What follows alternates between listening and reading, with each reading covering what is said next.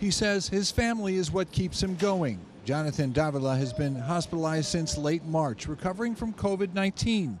The only time he's seen his 3 kids in person was for a few minutes outside while he was being transferred from Elmhurst Hospital to Marion Joy Rehab 2 months ago. My wife and my kids, you know, they're my life.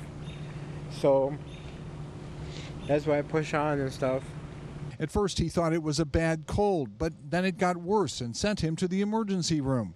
Within 24 hours, Davila was on a ventilator, unconscious for several weeks before eventually recovering well enough to breathe on his own. At Marion Joy, he's now been relearning how to walk and other basic functions. He spends at least 3 hours a day in therapy. The extent of his illness is profound. He has weakness in all his limbs. So when I first met him, he could barely lift his arms off the bed. Davila's wife Ashley and the kids have all tested positive for COVID-19 antibodies, but none had serious symptoms and never knew they had it.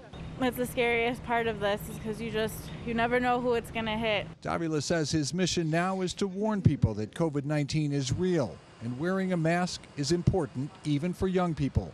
I'm young, I was healthy, and then I got it. And I got it pretty bad. After 4 months of being hospitalized, Davila is finally scheduled to go home next week. But doctors say he still has a lot of work to do and a long road to go before he makes a full recovery.